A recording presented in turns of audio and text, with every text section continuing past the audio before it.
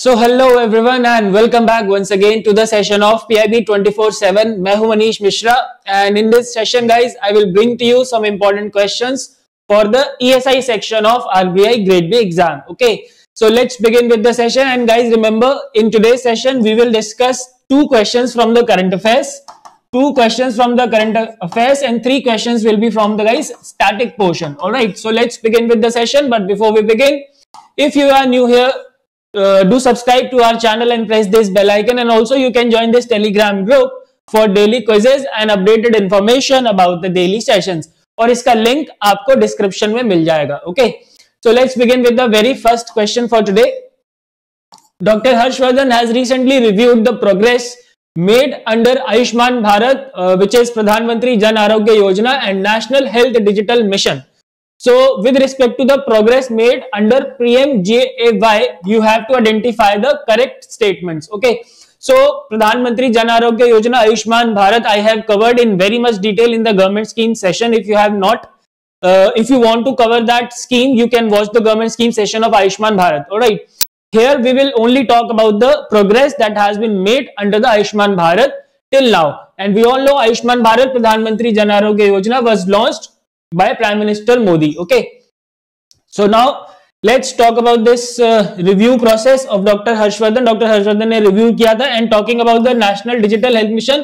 So guys, it was launched very recently, around 3-4 months back it was launched. So इसका कोई बहुत लंबा चौड़ा review नहीं है. It's just कि Dr. Harshvardhan has said that its pilot project is going well and in future we can expect its national rollout. Okay.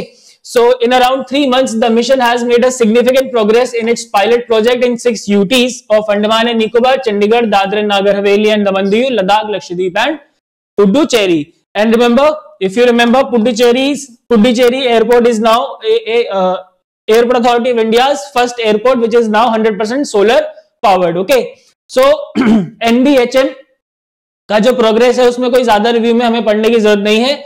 Let's talk about the progress made in Ayushmaam Bharat. So currently 32 states and UTs are implementing Pradhan Mantri Jan Arogya Yojana. Delhi में अभी नहीं है, दिल्ली में आने वाला है बहुत जल्दी. Hospital admissions 1.4 करोड़ हो चुके हैं अब तक under this scheme, and the amount authorized for admissions it is 7,535 crores. Hospital empaneled total how much? 24,653, and with a ratio of public ratio private 54:46. So overall there are 24,653 hospitals which are now empaneled under the Pradhan Mantri Jan Arogya Yojana, and out of this number the ratio is how much? 54:46. Okay, total e-cards issue how much? 12.7 crores. And moving ahead, portability cases is how much? 1.5 lakh. There are 14 hospitals admissions per minute under the Pradhan Mantri Jan Arogya Yojana. 13 beneficiaries verified per minute and 8 hospitals are getting empaneled under the scheme per day. एक दिन में 8 hospitals ऐसे हैं जो empanel हो रहे हैं under the Pradhan Mantri Jan Arogya Yojana. Alright, so the scheme is going very well, and guys remember, you have to remember all these facts because the government is promoting very aggressively this scheme. Okay, so you have to remember the progress. You never know, question इसमें से आ सकता है. Okay. So that was about this progress. Now let's talk about this question. You have to identify the correct statements. So currently 32 states or UTs are implementing Pradhan Mantri Jan Arogya Yojana. Yes, this is absolutely correct. And can you tell me which states are not implementing Pradhan Mantri Jan Arogya Yojana? Write down in the comments. Delhi में अभी आने वाला है, अभी आया नहीं है. So remember, Delhi is one of the state जहां और UT जहां पे implement नहीं हुआ है. So write down in the comments the name of other states or UTs where Pradhan Mantri Jan Arogya Yojana has not been implemented. Okay, 8 hospitals are getting empaneled per day. This is absolutely correct. And total 10.7 crores e-cards have been issued. This is also correct, guys, which means option E, all are correct, should be the correct answer to this question. All right. And now let's move on to the question number 2. So consider the following statements regarding the report Renewables 2020. So this report, guys, has been launched by International Energy Agency, and identify the correct statements. So you have to identify the correct statements regarding this Renewables 2020 report that has been released by the International Energy Agency, and this report analyzes the usage pattern of renewable energy by the year 2025. 2025 तक 2025 के आने तक जो हमारा renewable energy का usage का जो pattern होगा, this has been analyzed by this report which is titled as Renewables 2020. And talking about the key highlights, so global energy demand will reduce by 5%, but renewables that is used for generating electricity will grow by 7% this year. By the end of 2020, the renewables which are used for generating electricity will grow by 7%. All right. Increase of 1% in renewable energy demand in the year 2020. Net installed renewable capacity will grow by 4% in the year 2020. And talking more about this report, so solar PV photovoltaics alone accounts for 60% of all renewable capacity additions by the year 2025. And the very important highlight of this report is that hydropower will continue to be the largest source of renewable electricity, followed by wind and solar energy. Okay, so hydropower जो है वो सबसे बड़ा contributor होगा renewable energy का. So this point guys is very important. Out of all these, this point is very important and this point is also very important. And talking about India specific highlights, so इस report में India के बारे में भी बताया गया है कि जो इंडिया का रिन्यूएबल एनर्जी यूसेज का पैटर्न है उसके बारे में कुछ जानकारी दी गई है. Let's talk about this. India is expected to double it's green energy addition capacity by the next year. अगले साल तक जो हमारा ग्रीन एनर्जी का एडिशन का कैपेसिटी है वो डबल होने वाला है, बिकॉज गवर्नमेंट ने बहुत सारी स्कीम्स लॉन्च कर दी हैं to boost up the production of renewable energy. Okay, in 2021 the renewable energy addition capacity will be nearly 10%.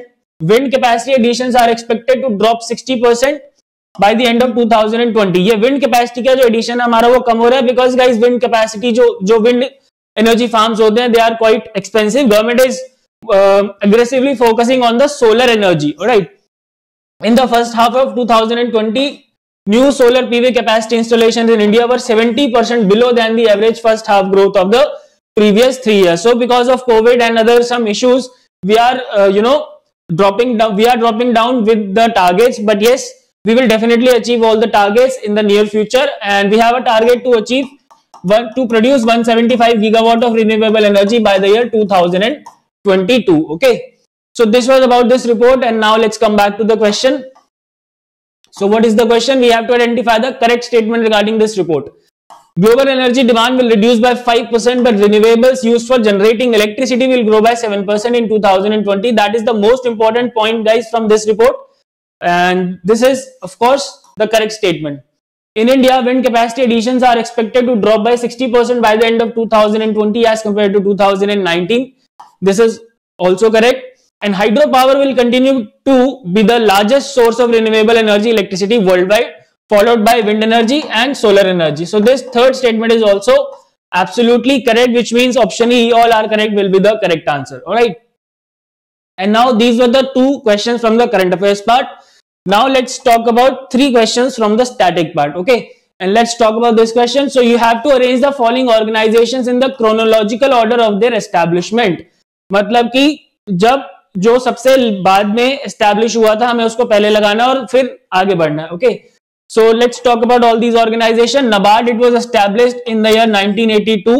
SEBI, it was established in the year 1988, but it got its statutory status in the year 1992 after the SEBI Act of 1992. Okay.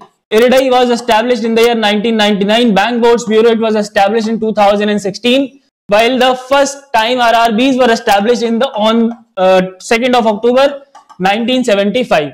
So सबसे पुराना कौन है? 1975, मतलब option number 5.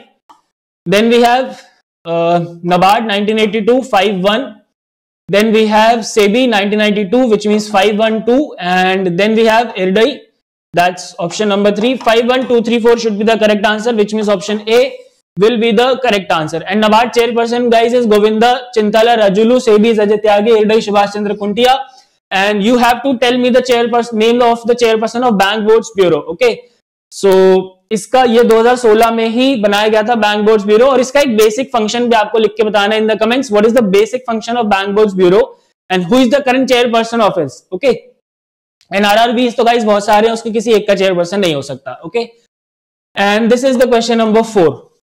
A program was launched by Ministry of Education in the year 2016. So it is a program or a scheme based question. So in this type of question you have to identify the scheme, and you should know that there are some hints which are already provided in this passage. Okay, so आपको ये पता होना चाहिए, आपको hints identify करना आना चाहिए. So a program was launched by Ministry of Education. So how can you identify the hints that has been provided? So the ministry is given, okay, Ministry of Education in the year 2016, which means the launch year is also given. ठीक है, ministry given है, launch year given है. All right, to create awareness about digital economy and cashless transactions. All right, the ministry is given, the launch year is given, and also the basic objective is given. Under the program, government engages students of higher educational institutions to encourage and motivate all payers and pays so that they can promote the digital payment, and you have to identify the program. So अगर आपको basic knowledge भी है इस programme के बारे में, so you can easily identify the scheme. Okay, the scheme, I hope you will be now able to identify the scheme or the program is what? Visakha. Option B, Visakha here is the correct answer, and Visakha stands for वित्तीय साक्षरता अभियान. All right, वित्तीय साक्षरता अभियान. वित्तीय means financial. One second. Vittya means financial and Saksharta means what?